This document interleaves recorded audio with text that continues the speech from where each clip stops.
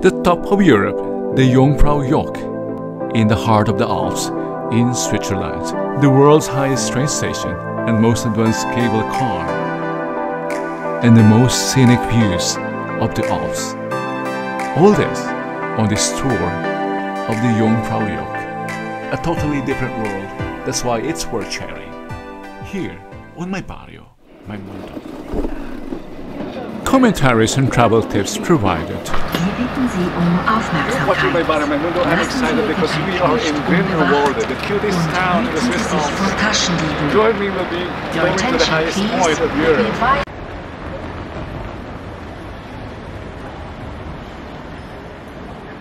And from this terminal, the Jungfraujoch is just 45 minutes.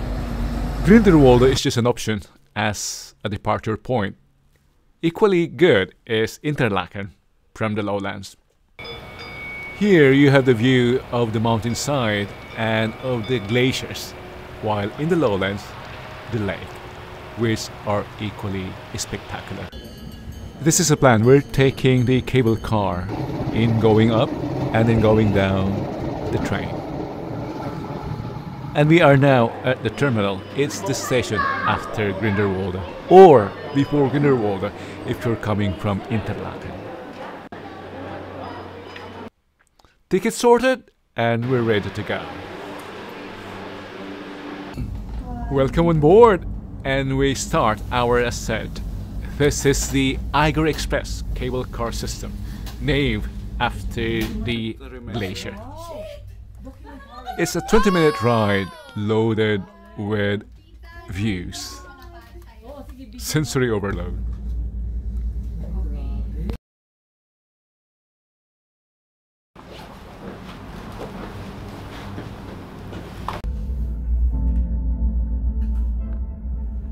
Do you see the tracks below? We're taking those on our way down.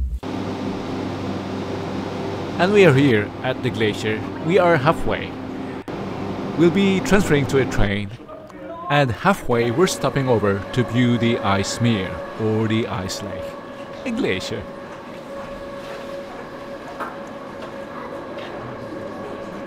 Bluish for the ice blocks under a blanket of eternal snow, and in the distance the panorama of 4,000-meter peaks. This is ice mere, or ice lake. During the last ice age, all of Switzerland must have looked like this mountain. Boarding again to resume our ascent. And we are at the highest train station in the world. Respect to this engineer who built this train system inside this mountain. The facility can be disorienting since it's underground, most of it, so it's good to orient yourself first. There are audiovisual presentations, but we want to explore the exterior instead. And this is the UNESCO World Heritage Site, Swiss Alps Jungfrau Aletsch, the first natural heritage site of the Alpine region. From the Sphinx Terrace, which we will be visiting later, we can enjoy a magnificent view of the longest glacier in the Alps towards Italy, France and Germany. So finally, we're on the top of the world, no, the topmost of Europe. It's 3,700 meters above sea level. And we're very fortunate to have a very pleasant day. Over there is Germany.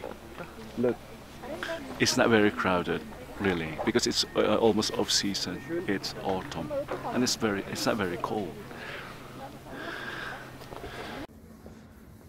You can feel the thin air here. Walking and even slight movement can make you tired.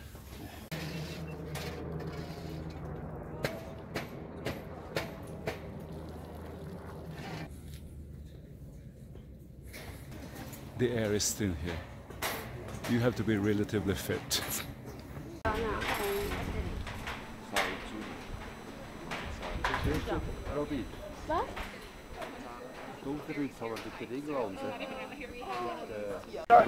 You won't get a better view anywhere else. On one side, a view as far as the Black Forest and the Vosges, while on the other, the Aletsch Glacier comes into view, bordered by 4,000-meter peaks. On the glacier platform, we are guaranteed snow and ice 365 days a year.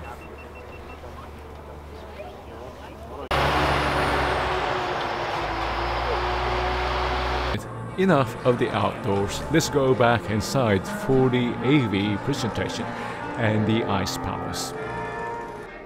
A shudder runs down the spine of whoever enters this 250-meter long corridor between the Sphinx Hall and the Ice Palace. Not only because of the frosty temperatures, but also because of the sacrifices made by the miners to open up the Jungfraujoch to the railway. 30 memorial tablets bear witness to this. It brings back to life the beginnings of the Jungfrau band, together with the images from the time of the Teresa missionaries.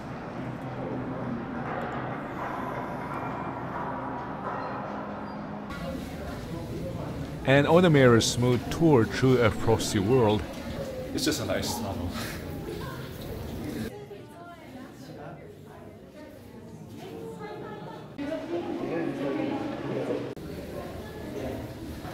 And now we are at the other side of the facility.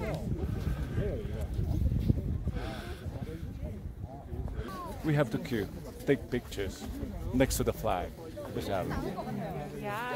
In other 4 hours. To tour this type of queue, minimum of 4 hours. I feel like I'm in heaven. Yeah. That's why when you're in heaven, don't rush to go down to earth. Yeah. Tip number 2. And if you have sufficient days in the Interlaken region, we suggest how many days, Sharon? 3 days. Minimum of 3 days. Yeah. So 3 nights, 4 days and 3 nights. Yeah, because the first day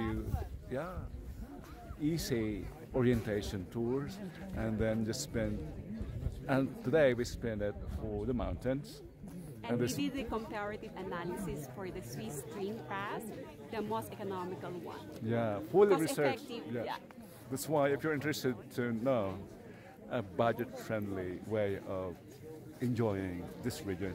You don't need to be rich to explore Swiss Alps. You just need to be resourceful. True, and she's very resourceful. and that's why, if you're interested, she has compiled the most cost-efficient combination tickets. Just leave your comments here in the description box. We'll respond to you, promise. It's time for lunch, and surprise, there's an Indian buffet. And at the lowest floor, there's an Indian restaurant. Believe me. Imagine dining with a view of the glaciers. And dining on top of Europe. What an experience. Priceless. We're going home, we're going down. Don't leave us yet, because we're taking the train. Most of the journey will be underground. But once we're outside, the journey would be equally a treat. A surprise, chocolate giveaways on our way back. It's not unique. Austrian Airlines does the same. And finally we're outside the tunnel, heading towards Grindelwald. Enjoy the view and the wonders of Swiss engineering.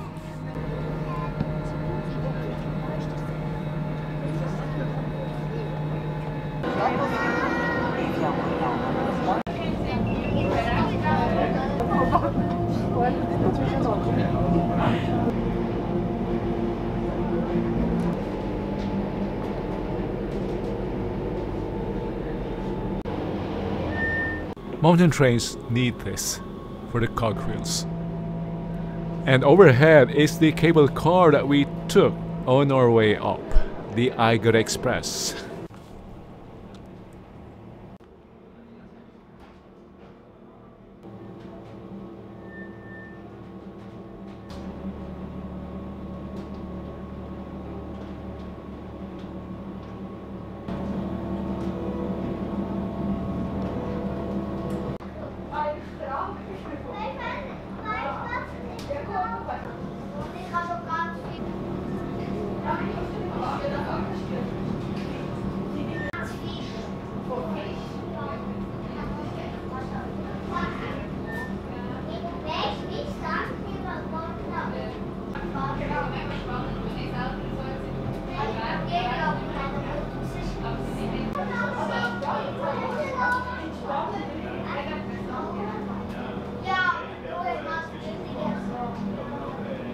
And we're back at Grindelwald. Look what happened to my bottle due to the change in pressure. And that ends our tour of the top of Europe, Jungfraujoch, here in the heart of the Alps. Thank you, and see you on the next video as we bring you more of places, events and cultures here on my Barrio, my Mundo.